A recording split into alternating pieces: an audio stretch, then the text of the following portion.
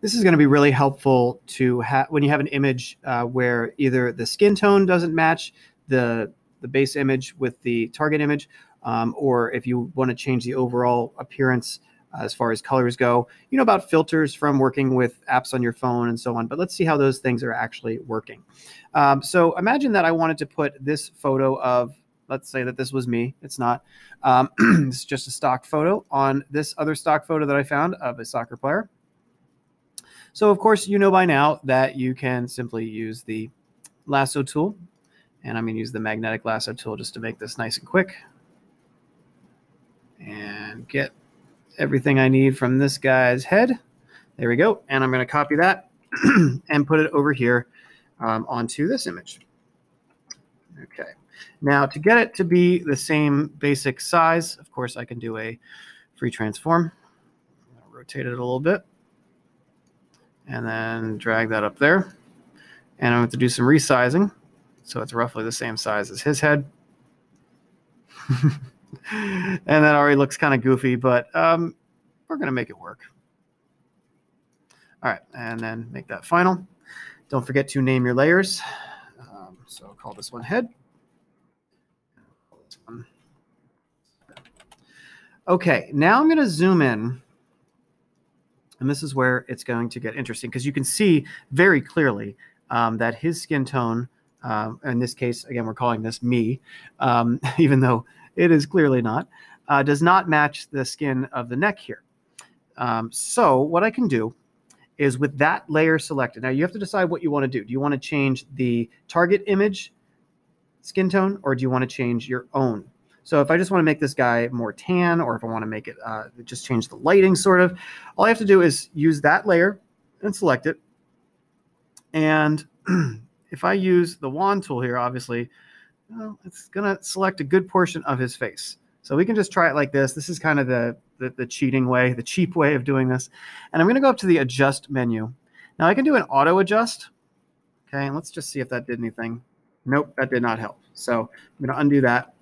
And I'm going to go back. So sometimes the auto adjust will actually help. This did not. Okay, I did the auto pop.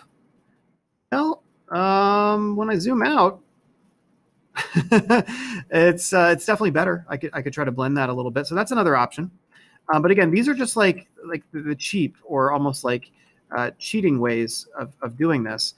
So instead, what I'm going to do is I'm going to go in and actually play around with some of these tools. So the first one I usually will go to is Hue and Saturation. And for that, you'll see this like spectrum basically of colors. And if you drag it to the left, you can see how that would modify the color. It's starting to turn more blue, purple, green, and so on. If I drag it to the right, it's going to make it more red, and then green and purple. So eventually you end up with the same colors. So if I stop like right there, in fact, I can just deselect this. Okay, you can see that he looks kind of sick. So I'm going to go back into Hue and Saturation and try to just put that back to 0. You can always type in the number you want to. If I go down to saturation here, see that it starts to take away some of the color. If I drag to the left, if I drag to the right, it gives it more color. So basically, if I want to make him like more of an orangish, like, and I'm not talking about like skin color. I'm talking about just in terms of the color spectrum. There's more orange in the target image than there is in the base image. So I'm going to go towards that. And then once I go into saturation, I'm going to be able to control how much of that orange I want to get through. And because his skin's actually a little bit darker, I'm going to go down to lightness here, and I'm going to drag it to the left. So again, still not perfect, but it's going to end up looking better. So you can play around with that. And there's also this nice compare button. So you can compare it to your original. So I'm going to go back to where I was, dragging it to the left here, saturating it a little bit, and then making it a little darker, and then comparing it to the original. So that's one way you can do that. And again, when I zoom out, it's definitely going to look a lot better. Okay, still not perfect. Now, I do have the problem area of his neck here, and that's where you would use an eraser. You could do that.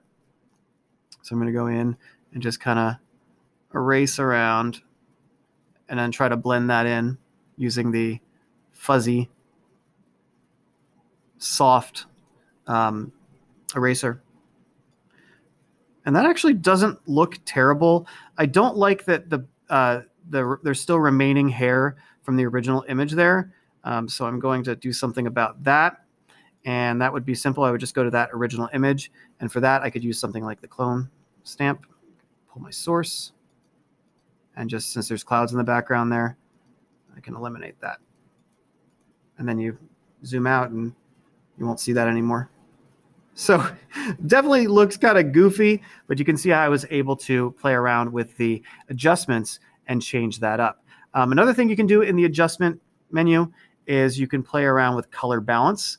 And then that gives you specifically an option of your red, green, and blue, because all web images are going to include different levels of red, green, and blue. And once you play around with that, you can really make it match a lot better. And then again, you can compare to the original. It's starting to look pretty good. I think that his head might just be a little bit too big, but not too bad. So try out the adjustment layer, menu rather. You can also do this with images overall. So I've got this very interesting landscape image that I found. So I could go in and I can play with different color options like that. And just by a single click, like these are more like your filters. And again, you can compare to the original. You can create your own too, choosing your original color by dragging this. And so I want this to be like a blue. There we go. And then dragging this and choosing the color you want it to switch to, make it a green. Okay. So you have full control over that. Let me undo that. You can try out Vibrance, and that, well, that's not going to make much of a difference for this one other than kind of giving it a darker mask, making it much brighter. What else? Highlights and shadows. I'm not sure if that's going to help here. Yeah, that just kind of washes it out. But you can create some really cool effects just by playing around with some of these. And your levels, you might enjoy this one. So it's like your secret portal here now, and then you see what it eventually looks like. So the adjustments can definitely help you change the overall appearance of an image, or simply fine-tune individual parts of an image. Try that out. Let me know if you have any questions.